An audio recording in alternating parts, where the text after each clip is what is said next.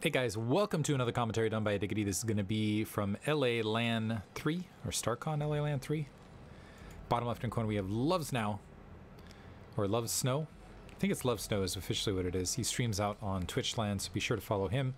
He's the Orange Terran from Team Nom. Also from Team Nom, NeonSword, upper left-hand corner, as the Pink Terran. This is on Polypoid. Now, if I recall, Love from Hasu League, where I'm trying to remember where I cast Love. I know I cast Love before. I think it was in Hasu League. Looks like there's a bit of chatter of that. Chatter back and forth. Wonder if they're poking one another. Here's the thing. They're playing live in the same arena. In the same space. So I'm wondering if they're like chucking keyboard stuff at each other in real time, and that's what the chatter is about. That's what I imagine happening, is that they got like a piece of paper to the side and they're just rolling it up and chucking at each other and keep throwing it back at each other as a distraction. Full context StarCraft. Anyway, Supply Depot's coming out, so it doesn't look like it is going to be a crazy 8 bricks. But Love, if I recall, opted to play more aggressively, so I'd not be shocked to see him open up either 2 factory or potentially standard 3 factory. NeonSword, saw in the previous matches, did pretty well. Barracks being floated to the forward location. From here, there will be a little bit of spotting advantage, at the very least. And as far as people out in YouTube land, let me know. So I'm covering some of this. I'm going to try to cover as much of it as I can before BSL Season 16 starts. I also have some 2v2 reps from BSL to do, and also I've covered some Korean professionals out on Starcast TV, so you can check the games there. Refinery Gab from NeonSword, nothing yet from Love. So it looks like Love just going to go for 1 racks into expansion, where it looks like NeonSword potentially opening up for a faster factory. Scouting can be huge here. It looks like NeonSword is going to get first scout, and I'm wondering if that will adjust Love's plans upon... So right here might be the adjustment. So we'll see if there's a move to grab the refinery, or nope, just going to stick with the game plan and put down that command center. The SCV actually might be able to get a block. Looks like it's just going to wander into the main rather than worrying about that. But NeonSword actually positioning this with the SCVs can do pretty good damage versus Marines to start. Looks like Love able to sneak his SCV in. Yeah, trying to get some initial attack damage on that Marine. And SCVs, if they can get some initial shots, actually win that fight. Now with just attack of damage, going to go ahead and back out, grabbing that refinery. As far as a follow-up, first factory in production, but only 1 SCV left otherwise. And I think Love got the information that he was looking for, knows that it's a factory first build. Now the question for Neon is siege, 2 siege or not 2 siege? Oftentimes still going for 3 factory. Mass Vulture, it's such a wide choke that you can kind of overrun and just sweep in, still get a lot of SCV kills, and even with the later command center, sometimes take a larger economic lead. It's the meta for a reason.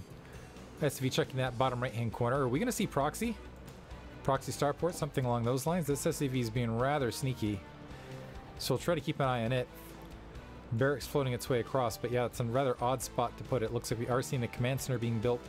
An initial Vulture going to take the field, factory being built on the opposite side, so bunker with just 2 Marines going to be there to defend against initial Vulture pressure. Love continuing to try to scout things out, but is going to get denied a lot of information here. Well, maybe not. I thought he was going to end, that Vulture was going to hold short, but it looks like that Vulture might try to go for a run by regardless. It does have enough health where if it comes at the right angle, can sneak through and go ahead and get SCV kills. Then it's gonna be a while before this factory has an additional Vulture, and that'll be 3 Marines. But with initial damage being taken, I'm not sure that Vulture's gonna have a shot. SCV actually able to wander right back in and see everything. So seeing the whirling machine shop, it's gonna see the factory count as well. Barracks gonna float up and at least be able to hang out over that natural expansion to know when that gas comes online. And a starport follow-up. Double Wraith follow-up for Love. And we'll see if NeonSword gets wind of it and is able to react. That'll be 4 Marines in the bunker for defense otherwise, but that's going to leave very little anti-air for NeonSword to deal with it. It looks like maybe sniffed this out, staying on 2 factories, grabbing that armory, but still no Goliaths in production as of yet. And I'm not sure if this is like just one of these I know love reads, or just respect for the potential Wraith threat in the overall build order. First Wraith on the way, second one should be there shortly. Mines covering the field should give a little bit of latent map control, and also is going to allow Neon to at least know troop positioning. Third factory to get that the 3-fact vulture up online. And that armory finishes, and I'm going to see if there's... I'll be interested to see if there's any Goliaths built preemptively, because the other thing is sometimes players will end up building Goliaths just to deal with counter vultures, and it's also possible that this is a read on Wraith, because the vultures have yet to encounter any counter vulture out on the field, so it might be, okay, you're up to something. And maybe guessing Wraith. Thus far, though, no Goliaths in production, +1 weapons being produced, and the first Wraith on the way. Second Wraith should be somewhere there to join it. Maybe that was a little bit later, but yeah, now attacking that lines and 0 anti-air. No engineering bay. But here's the thing, these lasers, it's like trying to kill someone with like a genuine like sewing needle is what it feels like watching it happen. It's just like the little pew pew, even like the sound of it, it's kind of like, that's not very strong. However, once you get a decent amount of Wraith and they're focus firing the same SCV, they can plummet that count pretty rapidly. Single siege tank and 4 Marines there, as the vulture is going to be able to go ahead and wander right on by, plant a lot of mines. Cloak also being upgraded here. The Wraith might help a bit of that threat. Looks like a mine actually exploding on SCV, or sorry, on one of the some of the vultures itself, but they're going to be able to go ahead and clear out and get some additional damage to the main. The Wraith coming back. The Wraith have come back, but it looks like they're attacking that barracks rather than dealing with the vulture. So a lot of economic damage on both ends. Now the Wraith turning right back around and looking to get some additional damage. Mine's still out here. They need to... Ooh, this could be disastrous. So tank taken out, but at least no SCVs die with it. Turret being constructed. It looks like it's going to finish in time, and that should help mitigate that Wraith threat. So that Wraith being taken out. So as things stand, worker count even. 3 factories up for NeonSword. Second factory and 2 starports up for Love. Supply counts just about even. And a sneaky expansion has been taken by Neon in the bottom right-hand corner. So waiting for that SCV to do something sneaky. 2 Goliaths out in the front. Turret there to also protect. The Wraith going to try to get what they can. And it looks like that is going to be attacking that refinery over the edge to deny some gas. A missile turret being built to try to deal with it. It looks like the Wraith going to go ahead and take a shot and back out. Engineering bay floating forward. 5 Wraith regrouping. Gonna go ahead and take that out and say, look, wow, this mine's been here forever. And it looks like, is that a barracks being rebuilt on this side? So maybe the barracks floating forward. I must have missed the barracks dying for Love. So he's been stuck at his current factory count for a bit. But this is now 3 base versus 2. Honestly, a superior composition for NeonSword as well. Wraith kind of have a little bit of a niche. Cloak dropping, no detection as of yet, so that is going to force NeonSword back.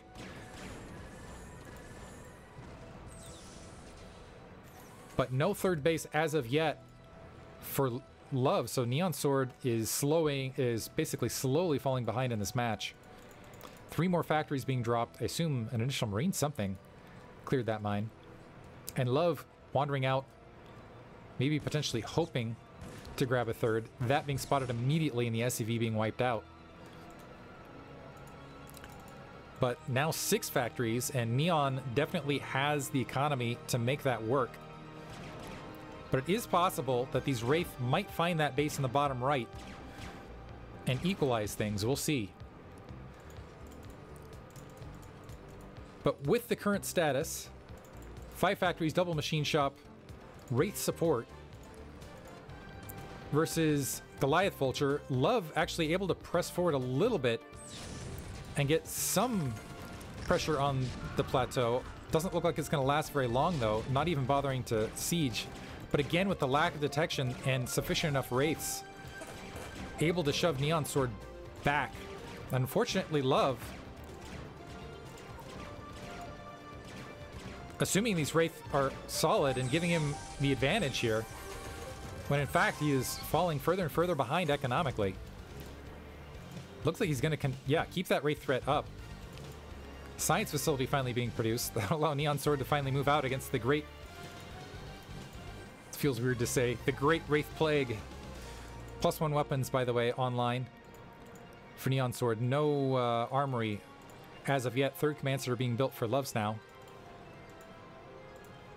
to work that economy. Going up to 6 factories to support that, but all things considered, could be a major swing either direction, and I'm waiting that the big shift will be once that science vessel comes out, if there's sufficient enough Goliaths underneath, because weapons, there's a big weapon upgrade advantage. Love does not have a lot of siege tanks or other troops. Yeah, it looks like Comsat finally out there. Neon had enough of it. He's like, I'm going to drop Comsat and build science vessels to deal with this. So the Wraith scattering, trying to have more cloak, and Love just being completely evicted out of what he thinks is the 3rd for NeonSword, but is in fact the 4th base. And NeonSword can comfortably just grab that 4th base, let Love try to play economic catch-up with an inferior attack force. Neon with a huge supply lead right this second. What's up, Optimator, by the way? That's going on YouTube. Some Vultures planning some defensive mines in between. 8 factories whirling, 3 machine shops going to be there. No movement yet from NeonSword to grab that 4th base. And with, he actually has a sufficient enough supply lead where he could press forward and just wipe things out. And Love actually expending troops needlessly, pressing into NeonSword's position. And now Neon making moves, not even going to bother grabbing that base. The barracks was going up to try to confirm that that base was coming online, and instead you have a bunch of heavy army rolling forward, able to take out those mines with A moves as they're moving across. Love trying to siege to the south, but you can just see there's an overwhelming amount of siege tanks from Neon, so it looks like he is going to be able to go ahead and move forward and get a seal. SCV's trying to repair over that line and rely on that misfire rate. Goliath's taking some steps forward. NeonSword can keep, able to get that additional shot, can continue to press forward, and oh, miss rally there, losing some tanks as they're making the way across. Also, mine looks like it's blockading the way otherwise. NeonSword closing the noose. Should be a GG, and also expanding to the natural in that bottom right hand corner. I'm not sure Love realizes what a dire situation he is in. Still trying to fend this off, sending out SCVs to try to fend off troops, but there's more where that came from. More SCVs, flooding forward. Actually able to get on top of the siege tanks and provide some distractionary fire. So Love, with some heroic SCVs, actually able to stay alive in this and bust the lines forward, which is very unexpected, honestly. I was thinking that was sufficient enough siege tanks, so that would be it. But now Love, all of a sudden, with the superior siege tank count. The question is for how long, because NeonSword still has big supply advantage. Keep in mind, about 30 of that supply is in SCVs. But regathering, and the economic pressure is going to continue. Love, I think, still thinks he's in this match because he's wandering up, seeing that there's no 3rd. So I think he thinks this is still 2 base versus 2 base. If he can just somehow either cap that 6 o'clock or that mineral only, just needs to get some detection out to clear the mine, he's thinking maybe. Another Wraith making its way out. And I think upon seeing this factory count, if it can get up and spot it, and so going and trying to deny this. So thinks he's still in a solid economic position. Because he's like, okay, it's still 2 base versus 2 base, and I've got 2 bases just waiting to come online. I should be okay. But in reality, wandering out, I think upon seeing that factory count and realizing, nope, there are additional bases here in the bottom right. Neon flooding forward with some vultures, however. getting some damage done. It looks like, yeah, the Wraith not going to be able to do much there to the right. Two Siege Tanks moving their way across. That should have been an easy defense for NeonSword. NeonSword also grabbing that 3 o'clock location. So not hesitating at all to continue to expand. Does need to go cross map to go ahead and hold the bases in bottom right. Command center might need some repair if it's going to stay online. And more, looks like distance mining from Love. Gonna actually land that command center out of position, realizing the current economic position. Command center in flames, but looks like it is going to survive. Siege tanks now shooting the gap for Love, looking to apply pressure back at that natural expansion, but I think there's got to be concern about defending that 6. A lot of siege tanks there at the natural defend there. Love also trying to press in, but this SCV does not care. Thank you for the raid, Celissa. Good to see you. Hope you were doing well. Goliath pressing up the high ground. SCV was killed, so that's going to halt that command center briefly, but the 3 o'clock base already up and running, though not saturated, not yet mining. And a glut of siege tanks for Love running up to engage NeonSword. NeonSword, I believe that supply advantage is entirely in SCVs. Most of his army seems to be in the bottom right, so having trouble engaging Love as he's coming up with just pure siege tank despite the +2 weapons advantage. 6 o'clock base getting emptied. Might be able to take that command center out with some time. Neon needing to regather and get some more troops out on the field. Right now, Love at half the supply, but because 50 of that is in SCVs, he's only technically down 20 supply in army, but still in a really bad situation. Making the best of it, though, because he's got so it's like I don't think I've ever seen this, a dual seal on both sides. So NeonSword has a siege line established on Lovesnow side of the map, and Love has 3 siege tanks on the opposite side as well, taking out troops as they're making their way across. Mines trying to get planted. It looks like they are going to be able to take out at least a siege tank. So that's getting cleaned up. So it looks like the superior trench line is going to be NeonSword's. More Wraith moving out to try to make something happen. Also spotting for siege tanks on the forward ledge. Gonna have to back out while that comsat drops. Wraith not gonna last long as it's moved up there. Also science vessels out in the field, so Wraith are soon to be an extinct species, at least as far as Polypoid is concerned. Bottom right hand base mining, 3 o'clock base mining, natural expansion actually might burn down. But NeonSword is going to have 3 bases after this, and Lovesnow is just about mined out. On top of that, natural expansion is getting reinforced.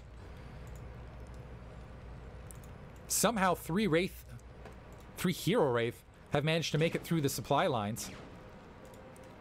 Trying to kill some SCV. At this stage, that might help NeonSword, who's a bit oversaturated here.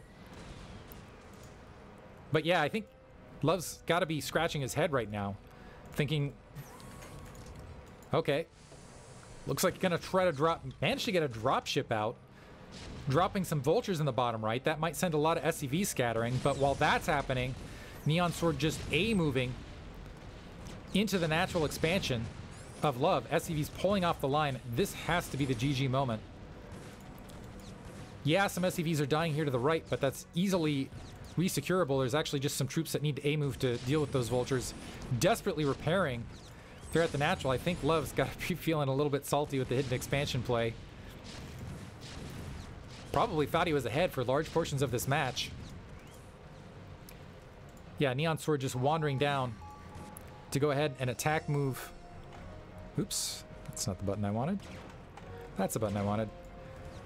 To engage these vultures, his main completely breached.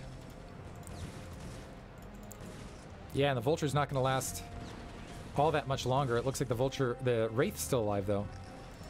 So Wraith going to be here from at the beginning of the match and managing to hold to the end. And everything else, I think this might be the last siege tank. that Love is able to field down to 19 supply, but still has not GG'd. See, just wants this Wraith to live its best life. Get these last few SCV kills. Definitely not a well, it's a base race situation in the aspect that it's how quickly can NeonSword wipe out everything here, but this is Love just refusing to GG. Maybe because it's also a tournament situation, this is the elimination. There's GG. Hope you guys enjoyed it. Kind of a wild one. Thanks for listening.